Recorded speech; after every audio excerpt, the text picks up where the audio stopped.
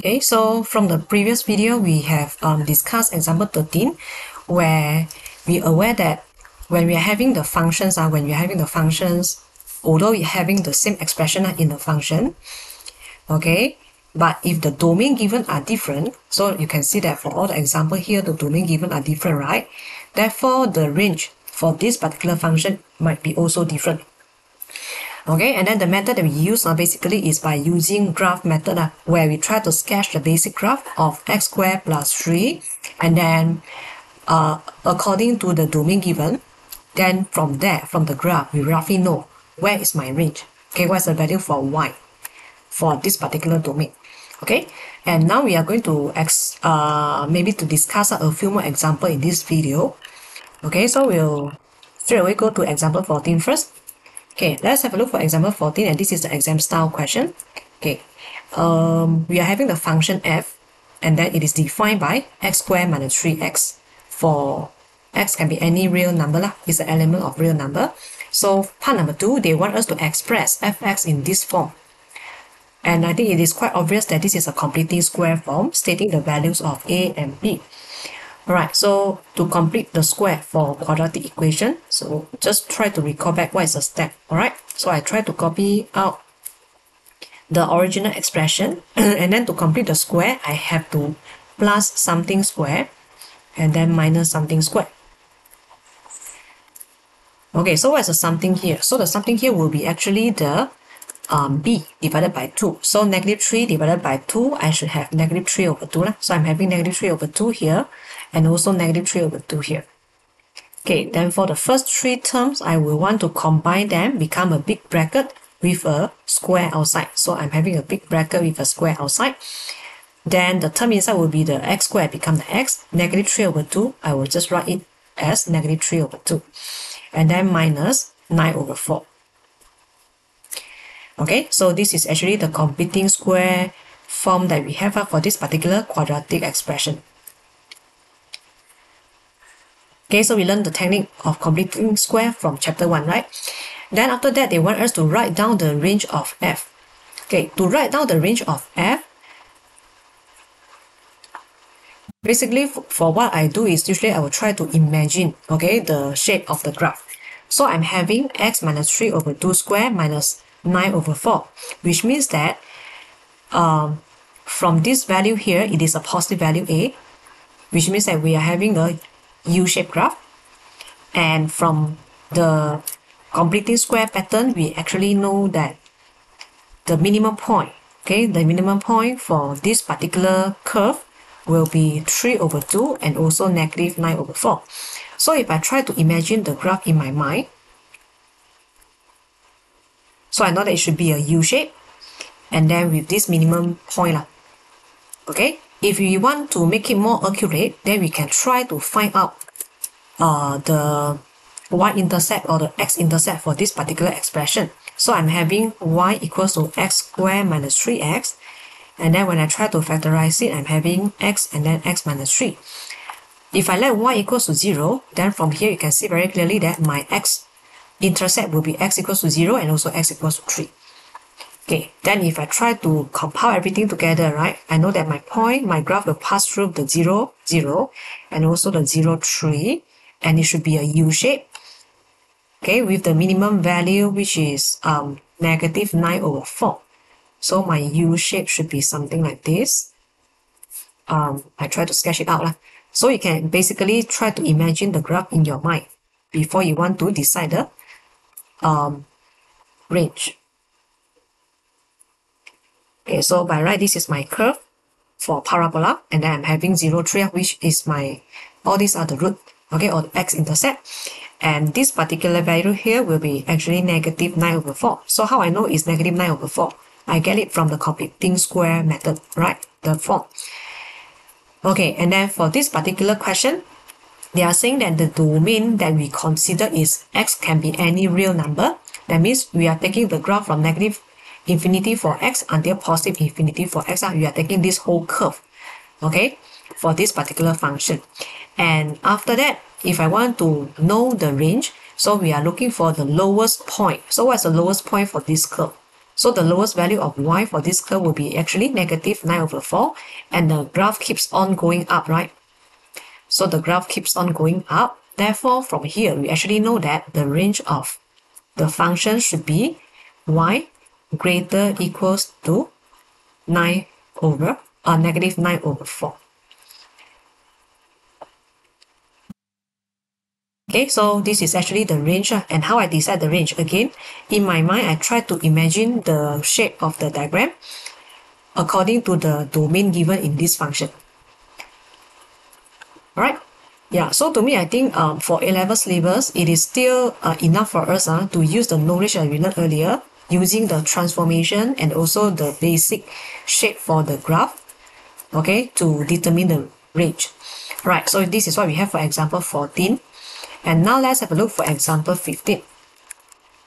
Okay, so for example 15, again, I'm having the same function here, x squared minus 3x, if you try to compare it. And now they try to change the value of the domain given. So they said now, if the domain of the function is x smaller equals to 3, then what is the range of f? Alright, so again, to decide the new range here, we are having the same function for same expression for the f, right? For the function f, but we are now having different domain. Okay, and if I try to have a look for the graph for the domain x smaller equals to 3, which means that this is my x smaller x equals to 3, right? And then they are considering the smaller graph. Smaller means that I'm going to consider this part as my graph. Okay, so the red color graph will be actually the graph that we want to consider for this domain, which is x smaller equals to 3, right? Okay, and now for this particular graph, what is the range? Again, try to look for the minimum value or the lowest point for this particular curve. Again, it is still negative 9 over 4, and the graph will keep on going up. Therefore, the range for this curve is actually y greater equals to 9 over 4. Okay, then how about if they continue to change the domain again? Right, so for part number 2, now maybe they say that, oh, the domain now is x greater than 5, and they want us to state the range of f. Okay, so what I want to do is maybe I try to recover back the original graph. Okay, so let's say I'm having the original graph like this. Assume that this is a nice U shape.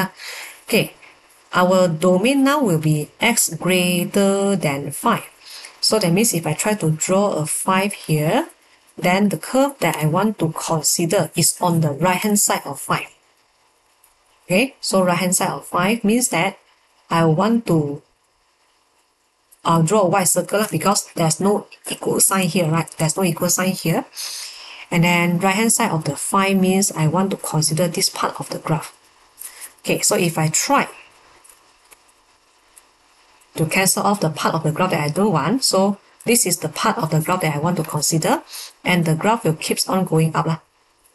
Okay, so for the domain x greater than 5, to determine the range, I need to know what is this lowest point here. This is the lowest point, right? Okay, so I want to know what is the value for this particular point here. Okay, so to know this particular point, what's the value for the y, I need to substitute the value 5 into the function, where I should have 5 squared minus 3 times 5. And the value that I get is actually a 10. Okay, so that means the value here will be a 10. And this particular line, y equals to 10, is actually the lowest point for the graph of this function with the domain x greater than 5. Okay, then the graph will keep on going up, right? So to determine the range here, basically you can see very clearly that the range of the function is more than 10. So you will write y greater than 10. So 10 is not included because of the domain given is x greater than 5, also not included the 5. Therefore, we will follow the sign for the domain where y should be greater than 10. Alright, so again, to determine the domain, right, to determine the range, right, basically I'm still trying to imagine the graph okay, for any particular maybe quadratic curve, and then try to imagine in your mind, and then you can also visualize the graph, okay, according to the different domain. Then from there you decide the range. Okay, so this is some example on how we actually determine the domain, determine the range for a certain type of question. Alright, so let's have a look for the next example, which is example 16. Okay, so for those who understand what we discussed just now, right, for example 14 and 15, maybe you can pause this video for a while and then you can have a try for example 16 to check whether your steps and understanding is correct or not. Okay, so for example 16, we are having another quadratic curve, 2x squared minus 8x plus 11. And then the domain is x can be any real number. So they want us to express the function into this pattern, which is a completed square form. Again, alright, so we will start the completing square form first. Alright, so I try to factorize out the 2. And then I will have x squared minus 4x. And I want to have plus something square minus something square. Then close bracket, I only want to factorize out the 2 from the first two terms, and then the plus 11, the constant term, I will just keep it outside. So plus 11. Okay, so what's the something that I should fill into the bracket here? Again, I'm taking negative 4 divided by 2, and I should have negative 2 here. Alright, and after that, I will try to compile the first 3 terms into one big bracket with a square outside. So what is inside the bracket? It should be the x and also negative 2. Then for this part, if I expand the square, I'm having negative 4 and then plus 11. Then I try to multiply in the 2 and also the 2 into the to the bracket and also the constant term inside the bracket. Okay, so if I try to expand it, I will have 2 multiplied with x minus 2 squared minus 8, then plus 11. And if I further simplify it, this is what I should have.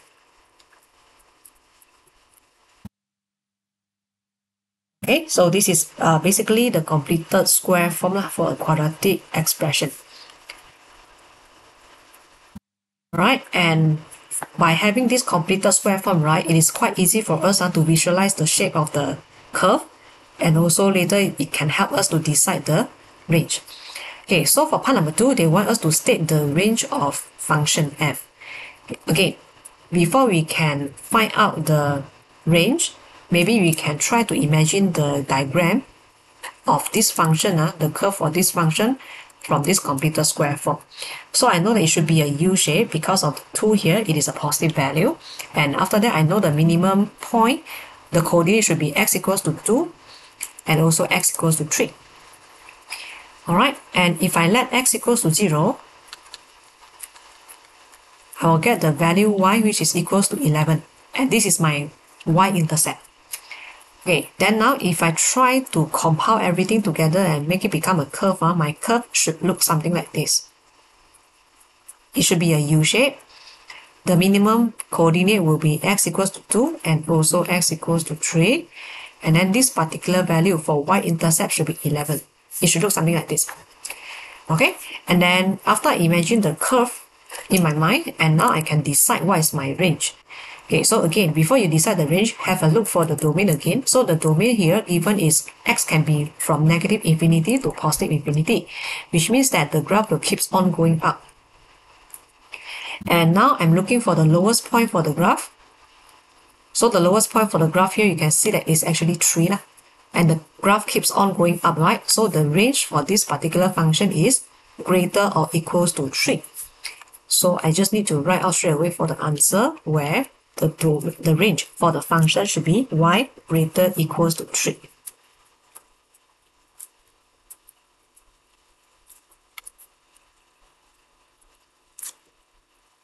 Alright, okay, so basically this is how we actually decide the value of range, especially for the quadratic curve. Okay, so usually what we do is we try to use the diagram or the curve to help us, okay, so that we know how to determine the range for this kind of question. Alright, okay, then for the next video, we will be discussing also the range which is related to quadratic expression as well, but it becomes the reciprocal of the quadratic function. Alright, so for that kind of question, how are we going to determine the range? Right, so we'll discuss it in the next video.